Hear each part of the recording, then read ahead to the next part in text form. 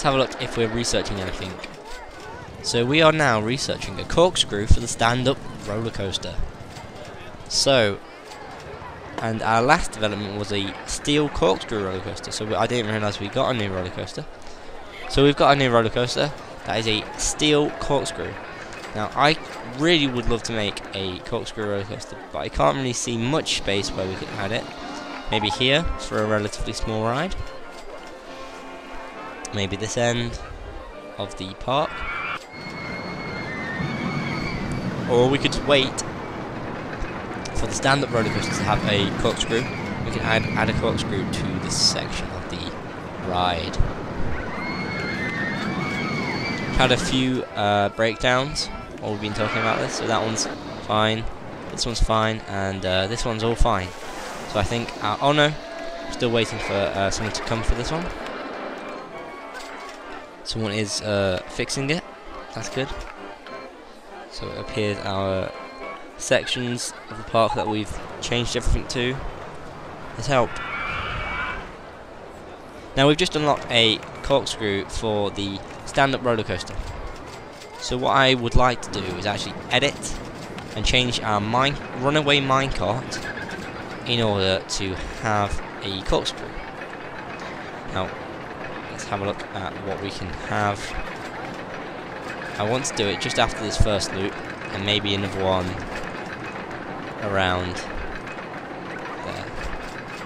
So what we're going to do is we're going to have to corkscrew to the right, and then we're going to corkscrew to the right again. Now, unfortunately, because the size of the roller coaster, we're going to have to change it slightly. There's basically it's a corkscrew, two corkscrews to a right. We're going to do a loop to the right again, take a photo, and then we're going to go all the way up to that 26 foot again. Let's have a test of that. But it's very similar to the previous one. We just got a quicker turn, and it's actually an upside down turn, which makes it more fun. And whilst we're waiting for that, we see that Dune Buggy Races 2 has broken down, which is a shame. But hopefully we've got a mechanic on the job. Yeah, we've got someone answering a radio call, and he's going to be there soon. And our runaway minecart seems to be doing quite well. Hopefully its test results come in positive. I'm hoping it's better than what it previously was. I'm hoping it definitely isn't. I'm really hoping it's not worse than it was before, because it wasn't that exciting, but its intensity was medium, which was fine. In fact, it's increased. I think it's going to be a lot more better, a lot more fun for everyone that goes on the ride. Let's open it up now. Hopefully people will be going on it. In fact, what we'll do is we'll advertise for the ride, what's it called, Runaway Minecart, for 3 weeks.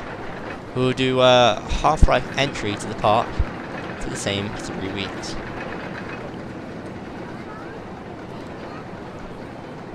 Hopefully people will like seeing the adverts, going on the ride, and getting half-price entry to the park. Unfortunately, people aren't going on the ride. Let's have a look why. They think it's too much to go on the ride. Fair enough, fair enough. If we reduce it to £1.50, see how many people go on the ride now. There we go, we've got a lot more people going on the ride. That's good.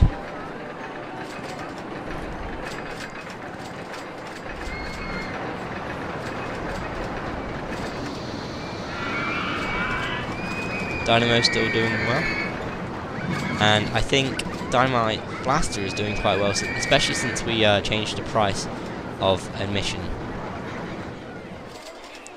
Our Sand Falls is doing really quite well, but in fact I'm going to change the name of Sand Falls. I think Sand Falls sounds a bit strange, especially for a water ride, so I'm going to call it Snake Falls, because obviously snakes in the desert, and it's a log flume, so it's going to be falls. So we're going to have snake falls.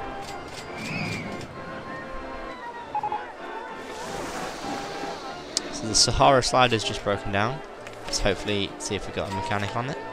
Good job, he's already pretty much there. So these mechanics are doing quite well for answering these calls and getting to the rides quite fast. I can't see much sick on the path at the moment, so quite a tidy park.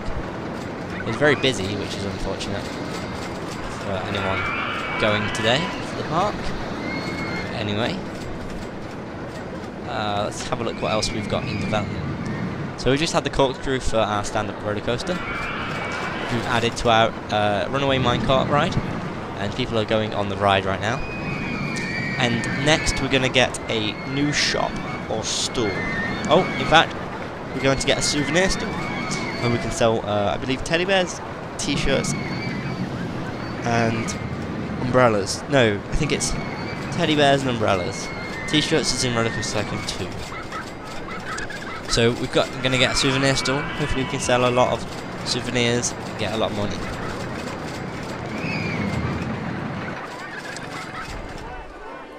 Oh, we've got some sick down here. Where is our closest handyman?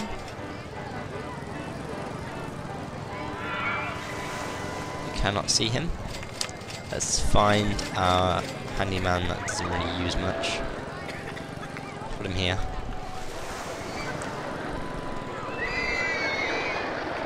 So some people are going on the Berserk top spin. I'm quite surprised, especially because it's got a very high nausea rating. It's only got a medium excitement rating and it's got a high intensity rating. People seem to be queuing up for it and enjoying it.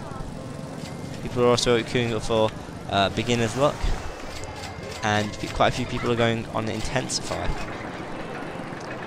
They all seem to have relatively different excitement ratings, nausea ratings, etc.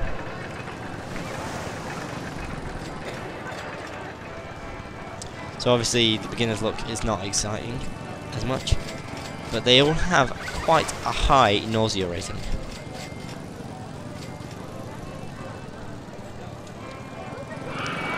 Both these go-kart tracks seem to be doing really well. I'm tempted to make another one, or maybe even two go-kart tracks, very similar to that, just to allow people to race each other and have some fun.